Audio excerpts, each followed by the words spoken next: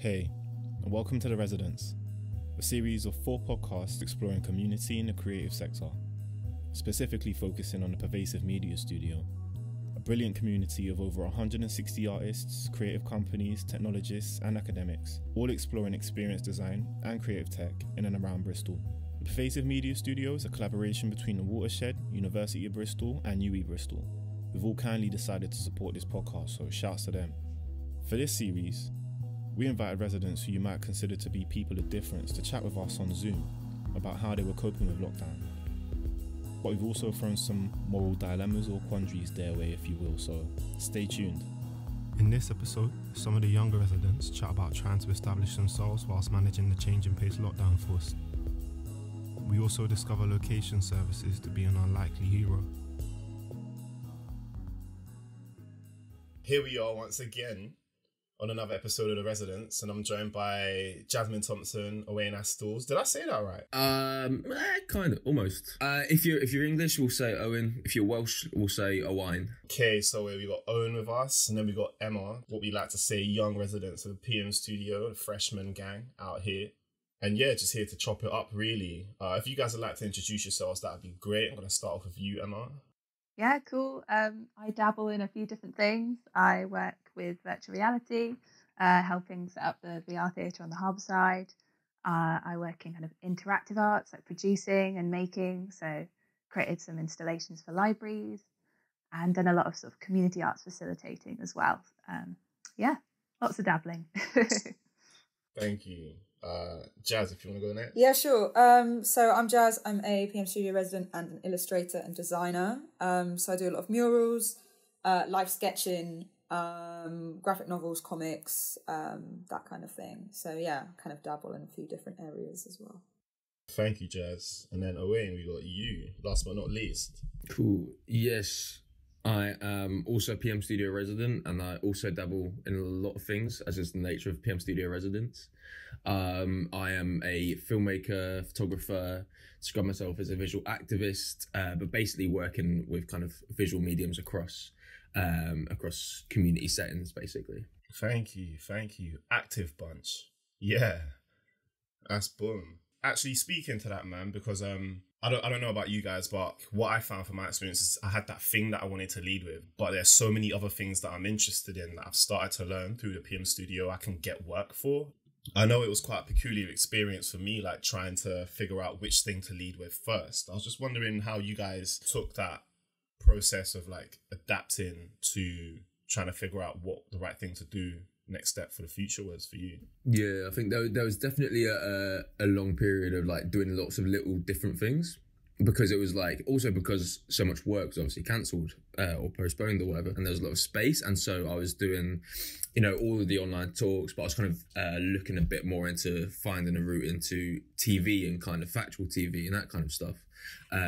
Also, having like late night phone calls with all those creatives and filmmakers that I'd finally reached out to from all over the world that you're always too nervous or you don't find the time to do. And then because they're also in lockdown, they actually have the time to reply to you, which they usually don't. Yeah, really looking at all the different possibilities, doing all the cliches of doing a bit more writing, a little bit more storyboard, drawing, all of that kind of stuff. But yeah, I think it was definitely helpful in terms of that kind of, it was a bit of like kind of clearing the head. Do you know what I mean? Because normally we're just so packed and you've got to do the next thing and the next thing and the next thing, and you've just got no time to kind of reset a little bit and actually think about what your aspirations are, like you say, and what you're doing right now to kind of head towards that.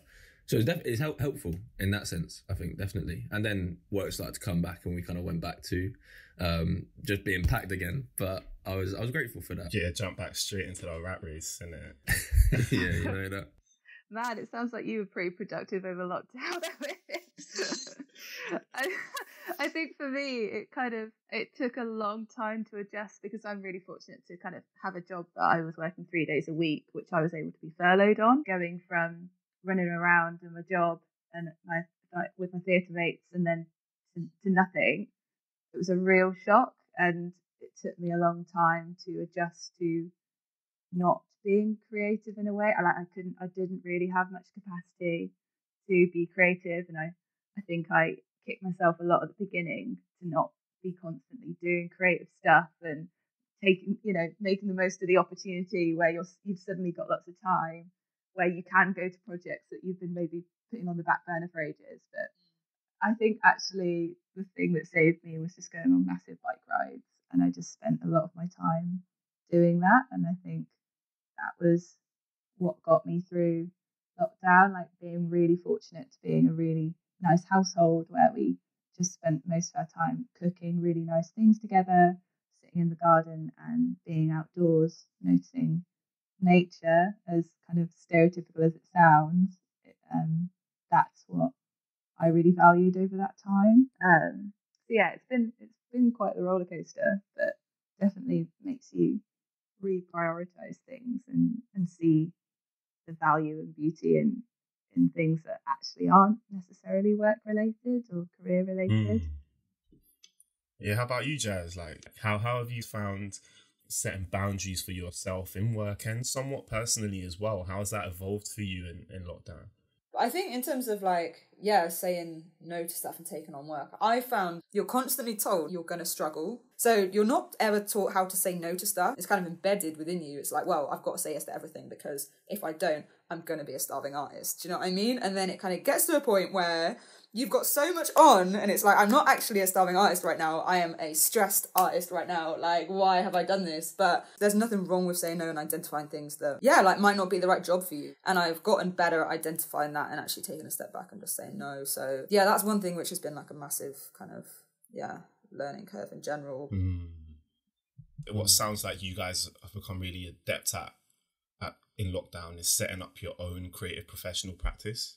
With that comes loads of things, it comes notoriety, reputation. Do you find yourselves at points taking some of these opportunities because you are young? Like, is it harder to say no because you know that, or you might have the impression that you're still in the kind of like earlier stages of your career? Do you even think that way? Do you feel like you're established now in your practice? I would never see myself as established right now, not for a long time, especially in this kind of field where we've all said we dabble in lots of different things, and there's so many crossovers, there's so many things I'm learning like all the time. Like with every new project, you're learning a new skill, like a new thing, and it's amazing to see how all those different things like connect and cross over. It's amazing to see like the similarities between projects you've worked on, which are completely different from each other in some aspects, but actually the skills you've learned in one completely apply to this one. And I had no idea what path I really was going on, but I'm suddenly on a path and that's actually got lots of different branches and there's not necessarily one direction. And so I don't think I want to be established in one thing, especially. I think being younger sometimes does make you feel a little bit like I can't take up space, or I don't really have the knowledge or experience to do that. I've actually been told before not to, like as kind of part of this rife list once, like under a certain age, and it's very hard to know whether to put that on a CV or like on a page because it states obviously your age. So those kinds of things are really interesting. I think like what do people think of when they actually learn how old you are? Do you know what? Listening to you say that has made me reflect on some parts of my career as well. Because I see you guys as peers, but when I see your work or when I learn how you practice, or you guys like share little nuggets of information with me about like what projects you're working on, what's the word? I'm really impressed by it effectively, because I'm like, oh my God, like these guys. And I think we all have that as creatives and as young people, that to some extent, I was like, oh my God, everyone else has got their shit together. What the hell am I doing? Like, in terms of like any young artists, what would you say to them? Like, what has your journey been to this point? Because mine's been pretty unconventional. I spent 6 years working in 10 years. Let's not do that to ourselves. I spent 10 years working in retail, but like the whole time I was like picking up the kind of information that helped me design a career for myself and a lifestyle for myself where I can be working creatively. Some cats would be listening to this podcast and think, oh yeah, he's been a podcast host from day. But no, that's not the truth. Do you know what I'm saying? Do any of you guys have any stories like that? Like, I could shine a light for someone else coming through after you. I think for me, I didn't really have a plan or a direction. And I think being open to opportunities that arrive in really unexpected ways has massively helped me, and not underestimating the power of making yourself known, or like having the confidence to ask questions and show that you're passionate about something or that you're interested in something. Like my first break, or like the first kind of step into kind of interactive, was hearing a talk from my now boss and just kind of going up to her at the end and saying, that's really interesting. I never thought of virtual reality as a tool in a more like theatrical sense, and making that known to someone and then offering help. Like at that time, I was literally working 3 different bar jobs, like actually training to be a pizza oven chef at one point. And then suddenly this kind of world of virtual reality was opened up to me. So I think not being scared to ask questions and show your interest and actually really speak to people, and just having no shame in that sense. Like, don't be embarrassed, just be like, I'm here, I'm interested, like speak to me whenever you want. I think I'm a little different, to be fair, definitely, having that kind of curiosity and asking questions, and definitely being open to new experiences. But in terms of having a plan, I do this thing where I do like the 5-year test and the 2-year test. It's like, where do I want to be in 5 years? Where do I want to be in 2 years? And if what I'm doing now isn't actively building towards that, then it's probably not the right thing to be doing. It might be this little side thing that I get excited, because this is the thing, I always kind of get distracted and excited by side quests. Do you know what I mean? And I had this big thing where I was basically running a small video production company, and that's not what I wanted to be. That was never in the plans. And I kind of did this thing where I looked, 5 years ahead, 2 years ahead, where do I want to be? I want to be making films. And so that's where I was like, okay, I'm going to have to take a step back to this. And I shut the company down. I decided to transition to being self-employed as a sole trader, as a freelancer. And I think that was definitely the right decision. And it's definitely paid off for me now. Yeah, Jazz, what about you, man? Like, you've been working with some cultural institutions and organizations around like the city centre and so on and so forth. You got murals up in the PM studio. That was like the aspired breadwinner, do you know what I'm saying? And you're, like you said earlier, you're full-time now, innit? But what about before that? What was happening for you before that? I guess before I wasn't doing as much stuff with organizations, but then I've always kind of done work with organizations. So that's kind of always really been there. But like the mural thing was something which really opened up a lot of stuff, and kind of reminded me of what I want to be doing in a different way. It wasn't until I did the ones at the Royal Shakespeare Company in Barbican where I was just like, they were activism pieces, so they were around revolution and change, and like the protesting and movements and stuff that had been happening in the last few years. And it was like, that kind of solidified. It was like, this is what I want to do. I want to like create work that asks people questions and causes people to question themselves and society as a whole in a place which is like where they can't avoid it. So it like I do have those kind of set goals. Like I want to be taking up these spaces, or working with these places here. These are like the locations I want to be sort of thinking about putting myself in. But in terms of like that pathway, like I'm trying not to be too rigid with it and be open to opportunities still in that sense, because it's like, I think especially being freelance, it's so hard to know like what your next job's going to be or where it's going to go. Or, I didn't want to be too like, I want to be in Berlin by the time I'm 29, Like I didn't want to be too rigid in that, in case it was like, well, something might come up here. And then like, I didn't want to ever feel too thrown off or too flustered by it. So I think just like keeping those goals in mind and keep working towards it, but also being open to opportunities that might take me down a different route or open up new doors as well. I've learned to just try and not be too set with my landmarks, and especially like correlating that with like age as well, because it's like, I'm going to be 27 like in like a few months, and it's just like I'm starting to wig out about it. So yeah, like I think not having the stability when you're freelance, you've got to like have some element of being open to whatever happens. I don't know if that even answered the question whatsoever. Like I have no idea if that was even the question. I love that. Do you know it's mad hearing you guys talk firstly, yeah, has given me so many questions, and I'm gutted at like how little time we have, because I'm like, yeah, give me more. Before I go into what I was going to say, yeah, to all of the listeners, when Jazz said she was turning 27 in a couple months, she put her hand on her head like she was bare sad. And I felt so attacked. I was like, no, don't do that. Don't do that. Lucky this hasn't got video next to it as well, because everyone would have seen my reaction. I honestly felt myself get so sad. It was just like trying to swallow the pill, like. But it's fine. Don't do that to yourself. It's fine. Honestly. We're still young people. It's all Yeah, innit? Heart, young in the spirit and mind. Yeah. Age is just a number. Yeah, Yeah, literally. innit? That's the truth. That's the truth. I can't lie. Hearing other people reflect on how they got here and that there's no set way to make a career for yourself is really reassuring. You're listening to The Residents, a mini-series of conversations recorded in lockdown with residents from the PM studio. Next up, we find out how these young minds would change things if they could.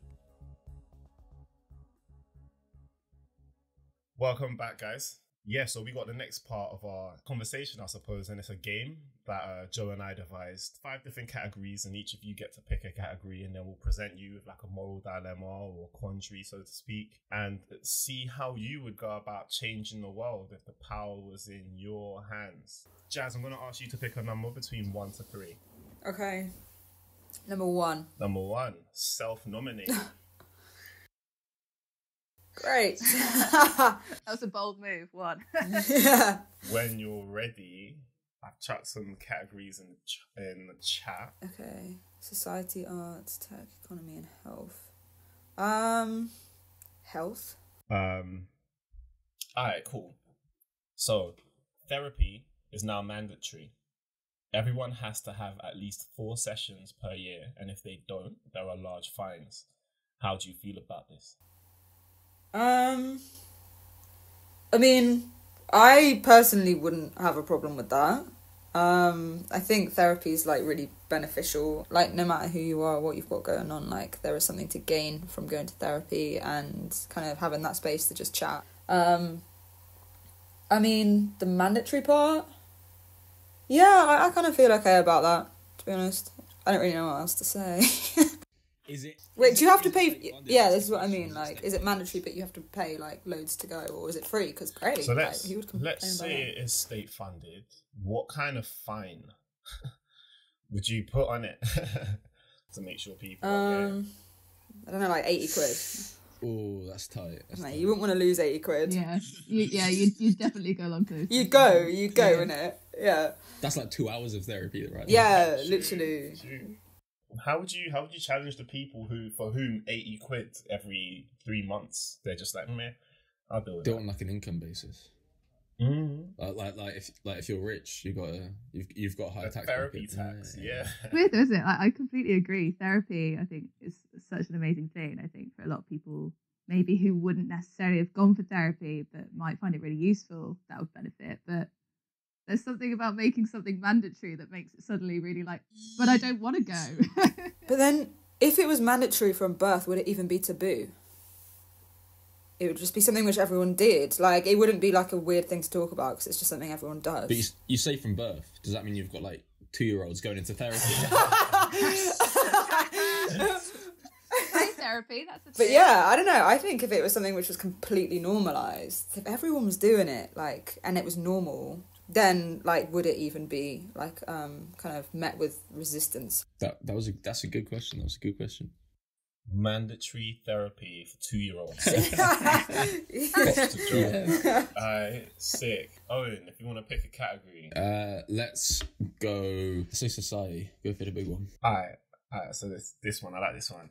You are now able to access information on potential partners. Internet service providers now provide a full browser history on users. It also means they can potentially access your history. Would you check it? I'd like to think no. I already kind of do it. If I get an email from somebody that's like, hey, let's have a chat or let's meet up or collaborate or whatever, I will inevitably stalk their Insta, their Twitter, their LinkedIn, their website, like everything. So I might browse it, but I don't think I'd go in hard and just being like, oh, okay, that's fine. Okay, what is your fetish? Come on, like, so, you know, like, no, I think I'd just be like, yeah, okay, cool. Let's see what this person's up to. If they're doing any cool shit. Yeah, I think the same. Like ultimately, like with social media and everyone's like on online platforms. Ultimately, anyway, you can access so much of people's information and so much of their life. I don't know, like that wouldn't be that much of a shift, I think, from what we do within society already. It's like a little CRB check, isn't it? Do you reckon it would have an effect on cancel culture? I don't know whether it would almost mitigate it, maybe. I'll tell you what would be interesting, actually. It would be interesting if it actually created a sort of system where there's a little bit more honesty. I think that's something that I feel like is missing from, sort of cancel culture at the moment, is people being able to open, without kind of provocation or without being found out, essentially, own up to something and be like, okay, this is something that happened in my past that I have to come to terms with and that I don't agree with, and that, I would like to apologize for, basically. Yeah, and I think that would be interesting. And then if there's a societal acceptance of that, and of being like, oh, okay, no, there is, because that's what we lack at the moment with anything, is any kind of ability for redemption for public, I think that our whole kind of perception of that is totally skewed.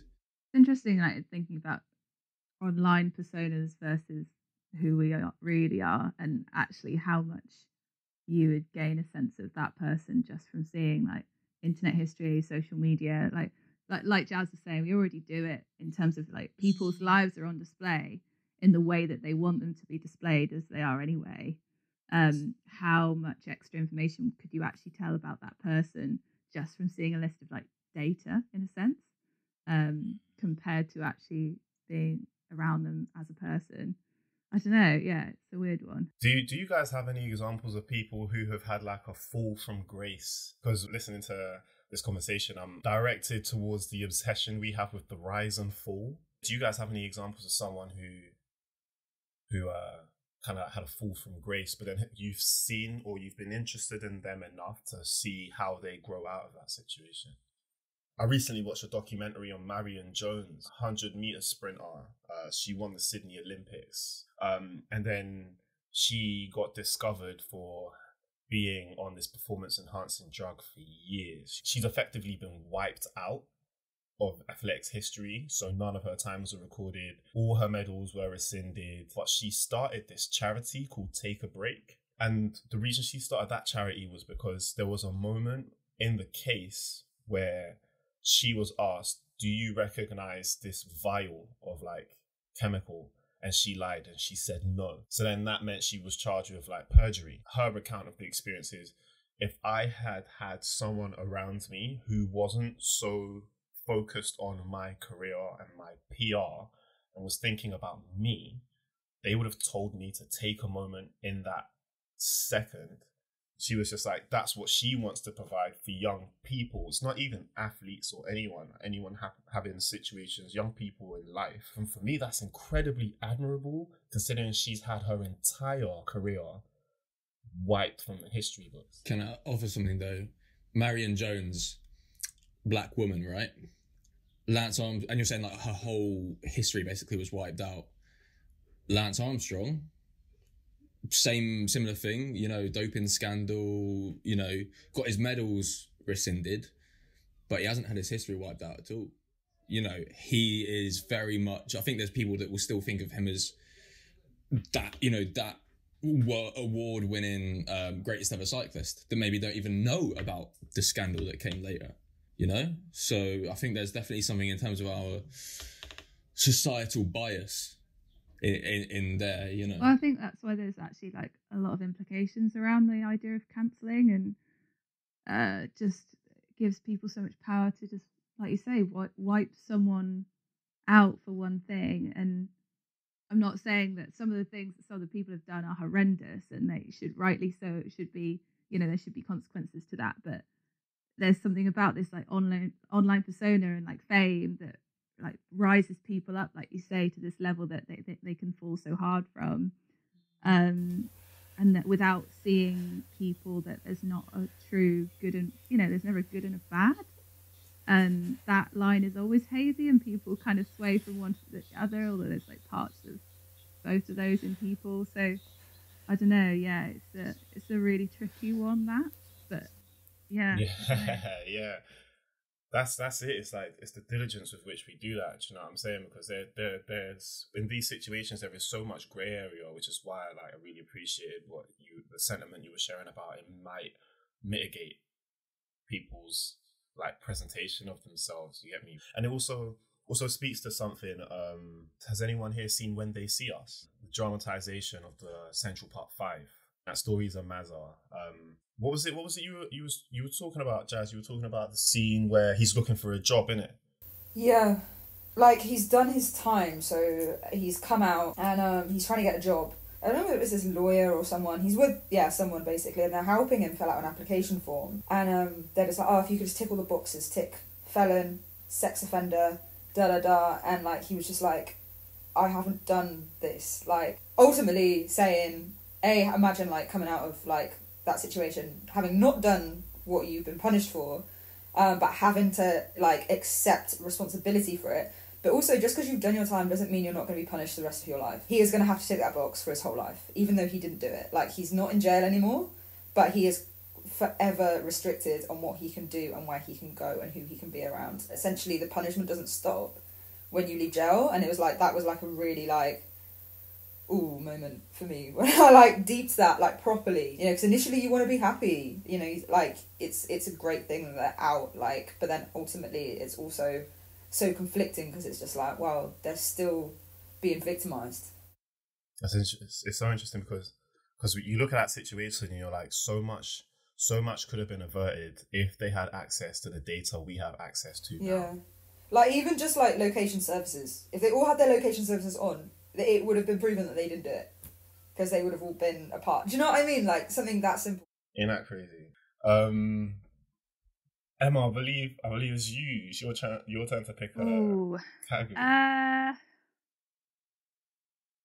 I don't really mind. I mean, like maybe health, or is that an interesting one? Go on then. I'll pick tech. All right. Food is becoming more and more scarce. Cultured meat produced by in vitro cell culture of animal cells is turning up on more and more menus. There's also a restaurant that allows you to use your own cells to create meat made from you. Could you eat yourself? What the fuck? That's a really weird question. Oh my god. Okay.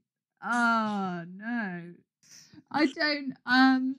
I mean, I'm vegetarian, and so this for me is extra weird. I'd be fine with the whole like scientifically manufactured meat stuff. Like I'd be chilled eating like a burger that was grown in a lab. I mean, eating humans is just like on another level. But I don't know why that should be different. I think it is. I think it massively is, because there's just something inherently wrong with like eating your own species. Like I think we'd turn into a very weird society more than we already are if we did that. I got up to let the cat out because she was scratching, and I came back and I missed the question. But this is all really, really weird. It was weird. It's weird. Very strange. Is it something to do with like cells being used to develop like any meat that you want, and it's would you eat it? But you can use human cells to develop human meat. No way. Why would anyone do that? It's not alright. But food is scarce. Food is scarce. Like, yeah, that's the point. It'd be dope. You could have a little Jasmine Kiev. I don't want a Jasmine Kiev. A little Jazz on orange. I don't want anyone else to have that either. Like that's weird. I don't think I could like vegetarian or like before that. It would have to be like a last resort. Like I'm gonna like, there's nothing else to eat, and then it would be considered. It wouldn't even be an immediate yes. It would still be something I'd have to deliberate with myself. Yeah, for sure. Think of the menu though. Think of the menu. All of the names of like different dishes. Yeah. It'd be the kind of dish, not the meat in the end. You'd be like a spag bowl. Is that what it would be? That they'd humanize it by just like putting people's like today you are eating Will. Yeah.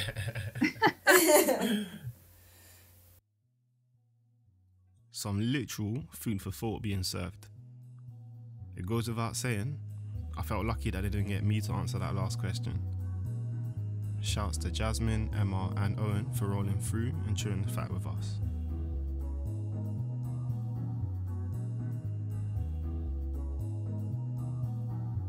The Residence was produced, devised and written by Joe Kimber and myself, Will Taylor, who was also your host. And shouts to Javi Everlasting for the music as well. And big love to all our listeners. Follow us on Twitter and Instagram. Just type in Pervasive Media Studio and we should come up straight away. And tell your friends to rate us highly wherever you get your podcast from. Until next time, innit?